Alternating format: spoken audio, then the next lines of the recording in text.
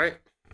Um, yeah, this is new patron Troy sent me this working class man, which I actually said that about Cold Chisel that they're a working class band, especially by a UK definition. But then yeah, I think a couple of people said about this track, saying yeah you should check this out for the working class man um link. But yeah, Jimmy Barnes, working class man. Let's go.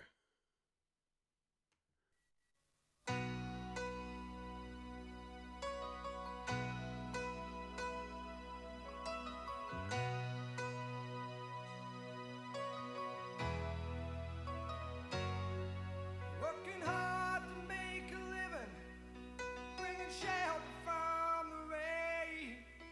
My father's son left to carry on, blue denim in his veins.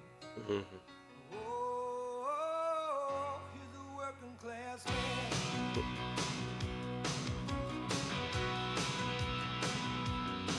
Well, he's a steel town disciple. He's a legend of his time. He's running like a cycle across the wild Midwestern sky. Oh, he's a working class man. He believes in God and Elvis. He gets out when he can. He did his time in Vietnam. Still mad at Uncle Sam. He's a simple man with a heart of gold in a complicated land. Oh, he's a working class man.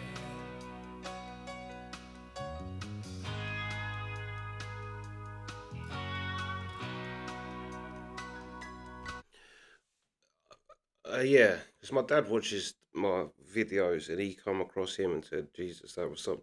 This Jimmy Barnes, he's like, that's a name from his past. Like, he said he's Australian, isn't he? And um, said, sort of come around in the same kind of time as ACDC, what have you.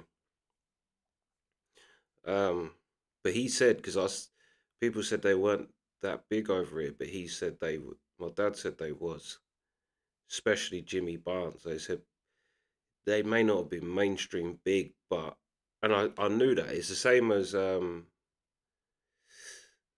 know Cleveland in America is very working class proud.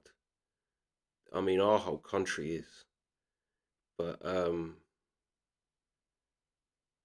uh it's the same as Rush. Well, I think it's Working Man, isn't it? That's their song, Working Man. But that's the name. And I remember hearing that and thinking, any song like that explodes here. Like this song, like I don't understand why this song wouldn't have been huge here.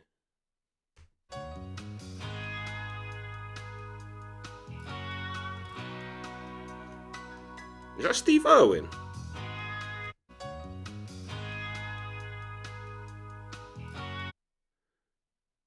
There.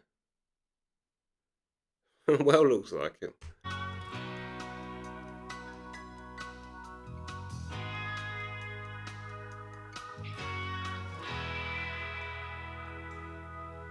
Well, he loves a little woman. Someday he'll make his wife. Saving all the overtime for the one love of his life. He ain't worried about tomorrow, because he just made up his mind. Life's too short for burning bridges. Take it one day at a time. Oh, he's a working class man. Mhm. He's a working class man.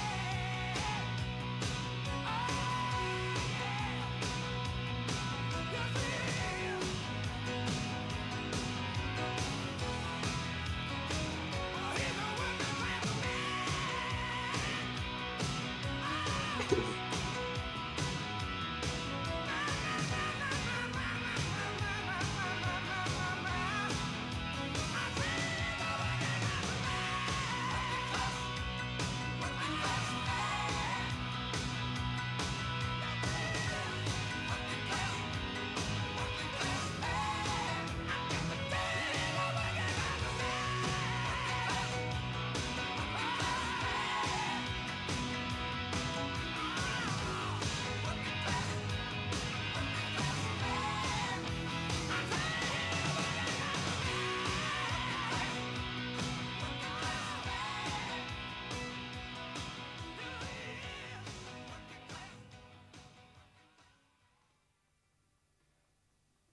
So I'm guessing this is after Cold Chisel as well. Oh, look who's awake. You're gonna fall off, girl. Put your bum on. But yeah, I'm guessing this is after Cold Chisel because also even the music sounds a bit more modernized. It sounded more 80s than what I'd say Cold Chisel does. Even though Cold Chisel has that kind of, even like Bow River, which is definitely a rock and roll track, but with Sleeping Baby, yeah, with this was definitely seen more 80s. The drumming, like you even hear it in Queen in the 80s, that the drumming sounds is. I think the biggest indicator of 80s is the drum sound, where it stops sounding, it sounds more like a produced drum beat. Even if on top of everything else it doesn't. But yeah, you got that with Roger Taylor. He tailored his drumming to be more suitable for the 80s thing. But yeah, I don't understand why this song wasn't huge. It probably was huge here. Anything working class. It's why, like I said before, it's why John Lennon said, a working class hero is something to be. Um, but yeah, yeah, definitely we're going to keep on. I've got a few requests of, I've got some Ian Moss, some Jimmy Barnes, and some more Cold Chisel from various people. Like I'm surprised as well for some, like I don't know, I've never heard of these, any of them. Not Jimmy Barnes, not Cold Chisel, none of them. But they are huge. In fact, they probably have become my most viewed videos. Some of them, like instantly.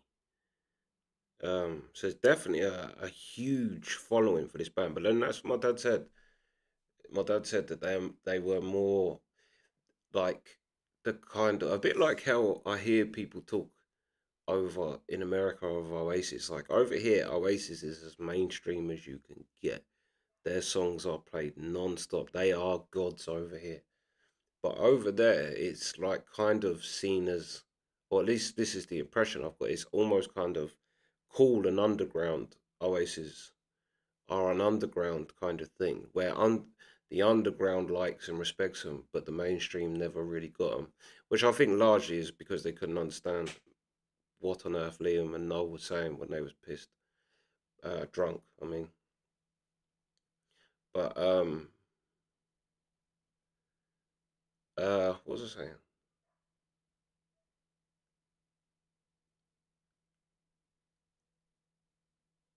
Yeah, I think this band is what not this band, but the whole band. They all kind of I put them under the Cold Chisel banner, to be honest. But even these, we did his song with Tina Turner.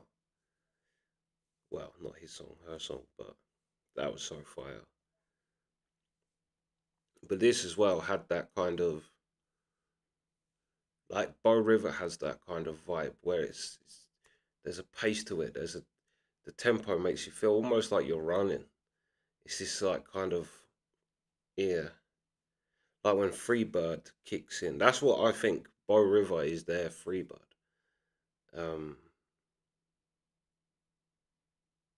but yeah, this was a tune.